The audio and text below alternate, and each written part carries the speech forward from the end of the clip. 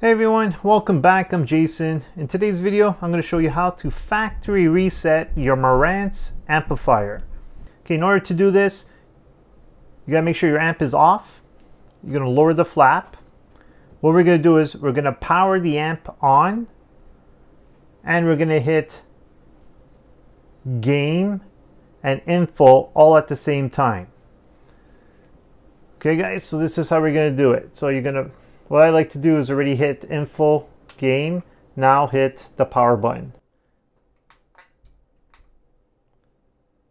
And do not let go.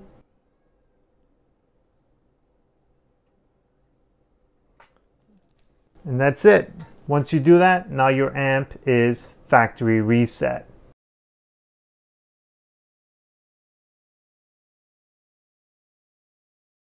There you go. So now it's ready to be reactivated. So guys, if you have any other questions, please give me a comment below. If you like this video, hit those thumbs up. If you want to see more like it, make sure you hit that subscribe button. And like always, thanks for watching and have a great day.